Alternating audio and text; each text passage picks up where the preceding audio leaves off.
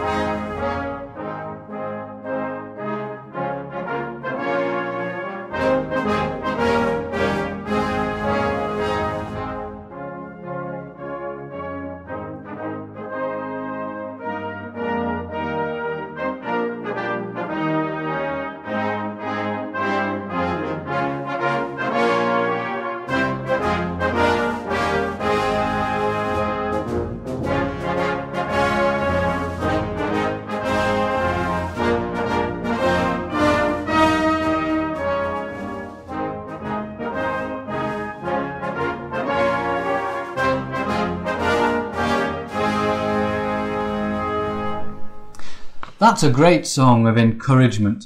It doesn't pretend that there are no challenges in life. It doesn't gloss over them. It reminds us that Jesus is our light, whatever happens, and his love and his presence is always there. So as we continue in worship, let's think about the greatness of God and his unfailing love. Great is the Lord and most worthy of praise.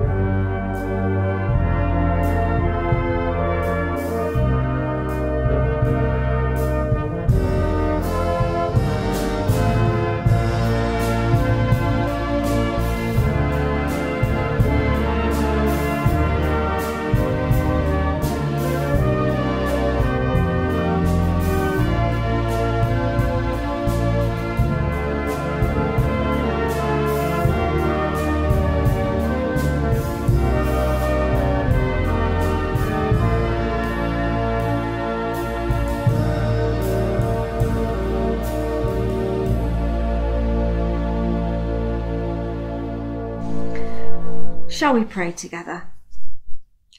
Lord, what a mighty and wonderful God you are. We worship you in our homes again today, whilst all the time knowing, realising and feeling that we are part of your church today that is meeting across this country and around the world. People are singing, praying, reading, sharing bread and wine, or even sitting drinking tea whilst listening to music and readings from Scripture and enjoying your presence. Some sit alone in a living room, others meet in a small group in an almost empty cathedral. And yet, Lord, every one of us worships your majesty, lifts our heart in prayer and is strengthened by your word. You truly are light in our lives, the light of the world, and we want this time that we read or listen to honour you. Wherever we are just now, draw near to us as we draw near to you. In this half an hour, help us to focus on you, Lord, giving you your rightful place in our hearts. Pour out your Spirit upon us again, for we pray in your name. Amen. Amen. Amen. We're still in the season of Pentecost, and so our two short readings for today mention the Spirit once again. Just two short sections of a conversation Jesus had with the disciples, and these are important truths for us. John 15:26 and 27. I will send you the Spirit who comes from the Father and shows what is true. The Spirit will help you and will tell you about me. Then you will also tell others about me, because you have been with me from the beginning. And John 16, verse 12 to 15. I have much more to say to you, but right now it would be more than you could understand. The Spirit shows what is true and will come and guide you into the full truth. The Spirit doesn't speak on his own. He will tell you only what he has heard from me, and he will let you know what is going to happen. The Spirit will bring glory to me by taking my message and telling it to you. Everything that the Father has is mine. That is why I have said that the Spirit takes my message and tells it to you. May the Lord add his blessing to that reading from his word. Amen. Before we look at those verses again, here are some words by Baptist minister Nick Fawcett, who is a well-known devotional writer. This is a very honest poem that brings deep questions into our prayers. We may have asked these questions too. At the end of the poem is the sure message that one day, through all the darkness of this world, light will shine. This beautiful music is a great favourite of many at Guisborough, especially among the band. This is the prelude on the hymn tune Lebanon, played by the International Staff Band.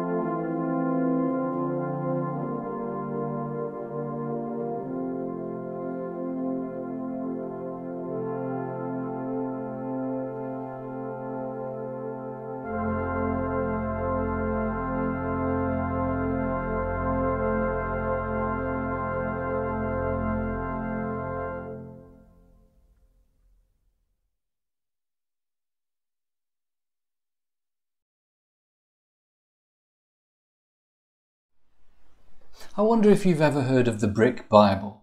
Basically, it's the Bible stories in Lego that you can see on the internet. But I'm not allowed to show you any pictures of it because otherwise I'd have to pay them. So you'll have to take my word for it when I tell you that they picture God as an old man, a young man, and a plastic figure of a ghost in a white sheet with black panda eyes. It's a little amusing, but it does highlight a problem for many people when we talk about the Holy Spirit, or worse, the Holy Ghost. What is the Holy Spirit? We read, speak and sing about him a lot. We even sing to him. But I confess I'm never comfortable praying to the Holy Spirit, unless it's asking him simply to come to us. And I think the reason for that is that the Holy Spirit is there to point us to Jesus, to worship Jesus and to pray to him. Is that why he's not described? Is that why it's impossible to picture the Holy Spirit? Now, Jesus spoke about the wind, for example, how you cannot see the wind or control it, but you can hear the sound. Where I live, you can certainly see the effect of the wind in the trees next to our house. And so I'm going to say today that the Holy Spirit is not someone we can focus on, but he is someone who points past himself to Jesus.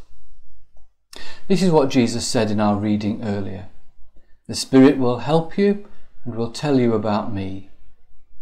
In other words, everything he does, every ability that he gives, every influence that he has, should all point to Jesus.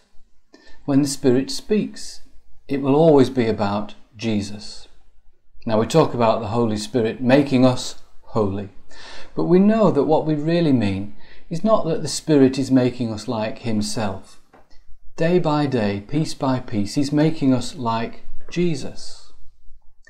And then Jesus said this: the Spirit will bring glory to me by taking my message and telling it to you.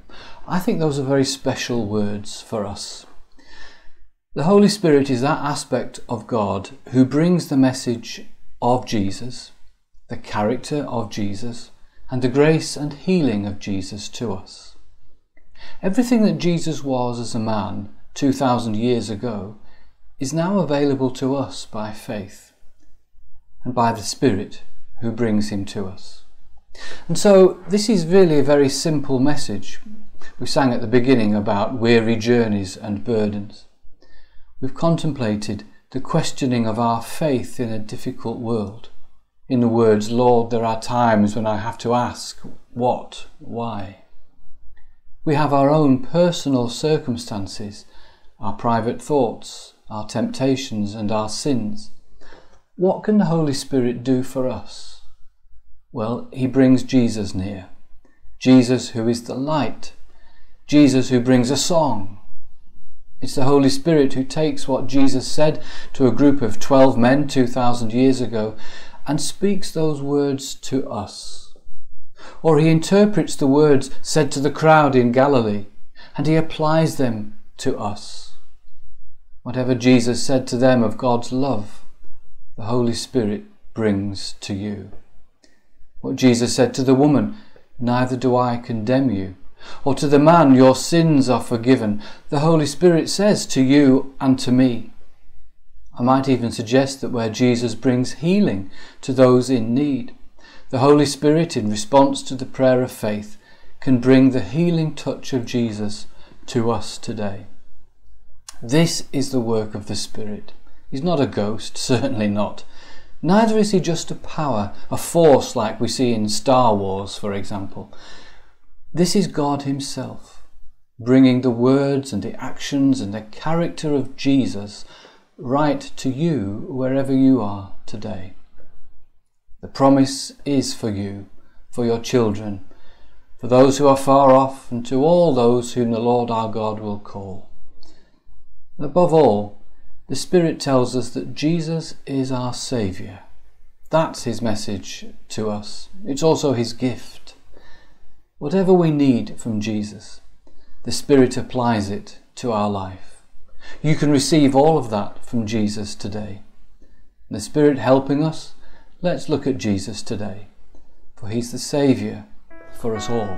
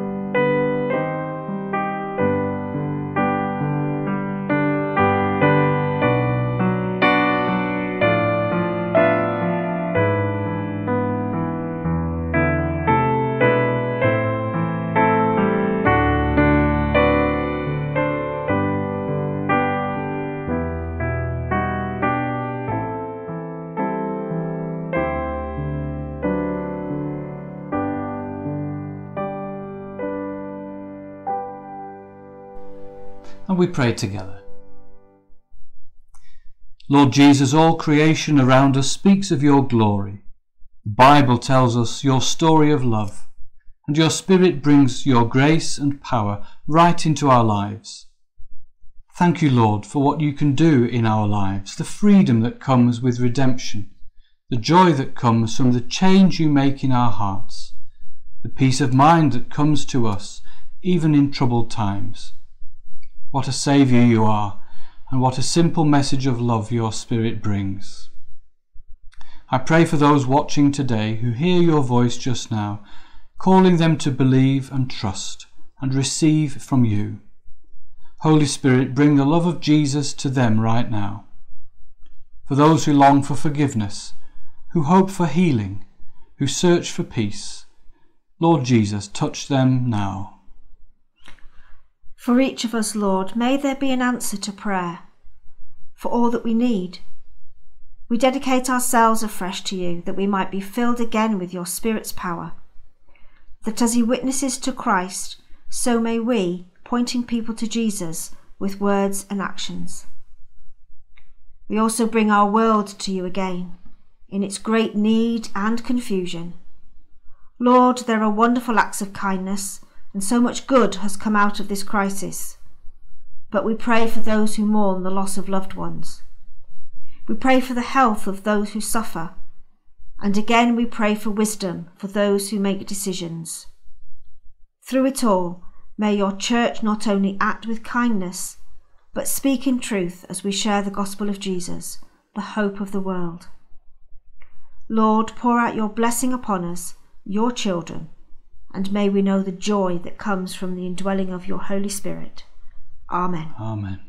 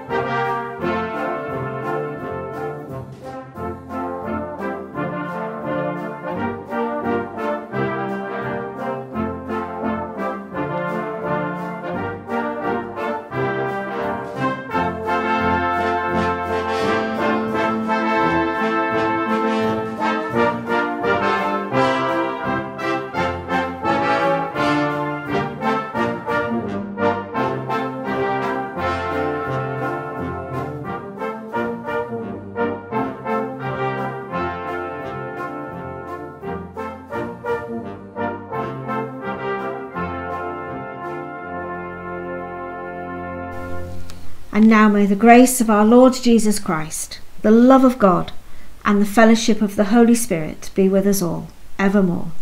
Amen. Amen.